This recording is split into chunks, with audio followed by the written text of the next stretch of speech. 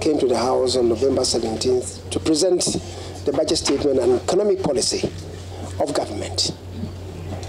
And there were some developments, backwards and forwards. But as the Hansard provides, the budget statement came to be approved by the House.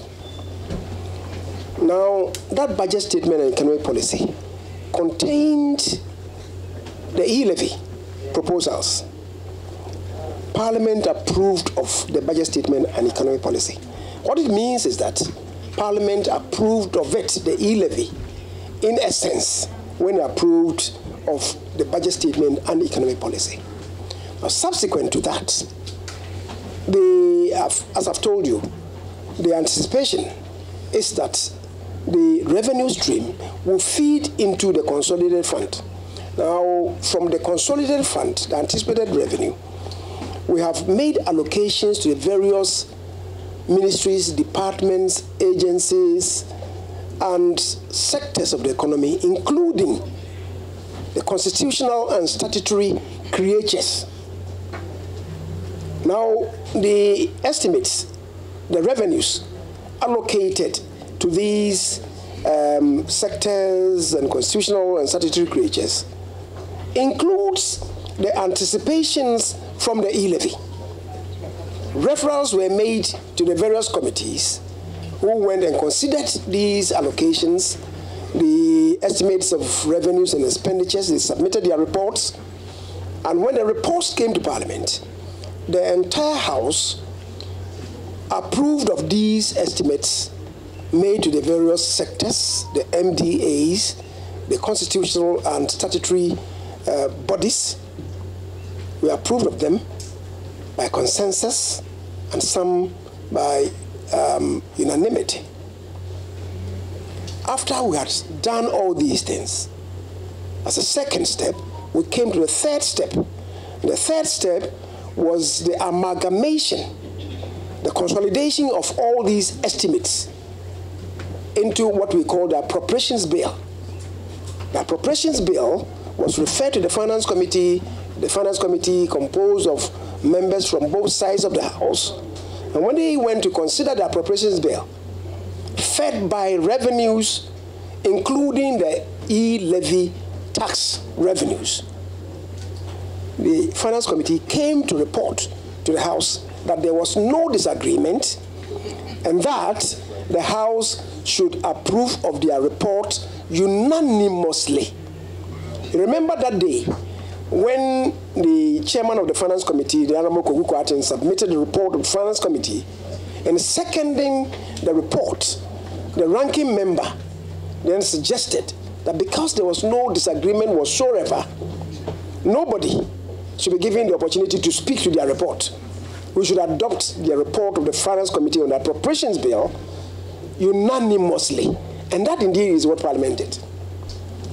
Now, because the E-Levy is a new tax that is being introduced, it must be foundationed on the appropriate legal regime, which is the E-Levy bill that we dealt with today.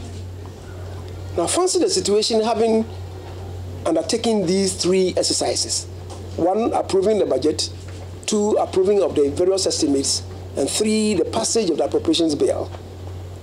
Could anybody turn around to say that we disapprove of the law to support the E-Levy that we have already approved of in these three enterprises, these three transactions that already were done?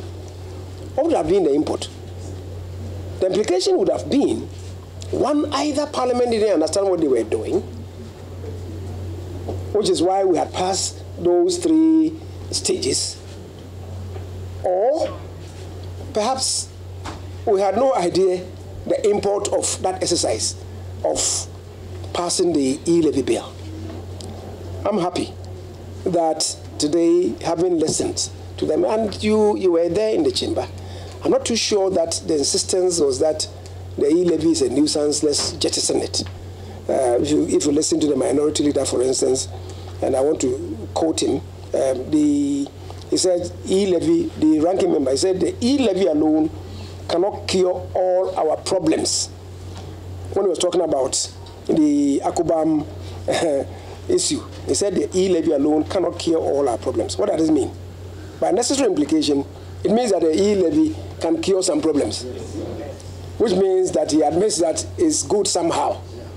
And then the minority leader then added that we should come with a more comprehensive policy. So it means that we admit that it is good, but perhaps it's not an excellent piece of legislation. So you move from the known to the unknown. Is that not the case? So, distinguished colleagues, I think we've done what is good for the country.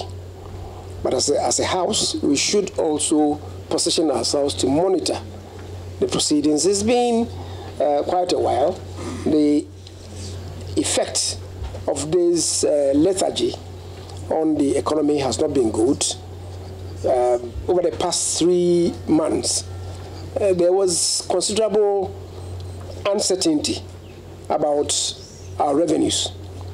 And Ghanaians, investors, and even the GRA was worried.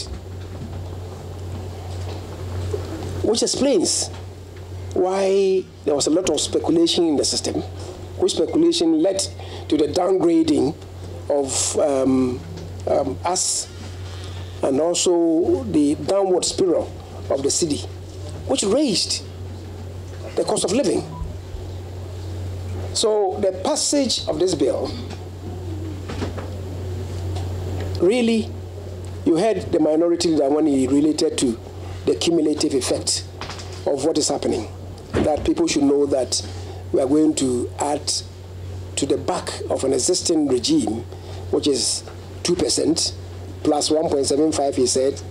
Maybe he didn't know that the rate was going to climb down to 1.5. But he says it was going to go to 3.75. Now, be that as it may, what it means is that already we have 2% in the system, which 2% is not coming to government. It's feeding the economies of those companies that are collecting these monies from Ghanaians, the telcos. And they are not building our roads for us. They are not building our hospitals. They are not building our schools. They just collect the monies. Enterprises that were not set up to conduct the business of banks, they are now into banking, collecting monies, and then taking them to their home countries to grow their economies.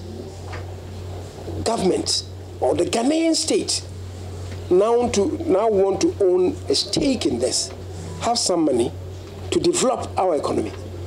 Would any person who is patriotic say to us that, no, don't do it, allow them to take the money to develop their economies?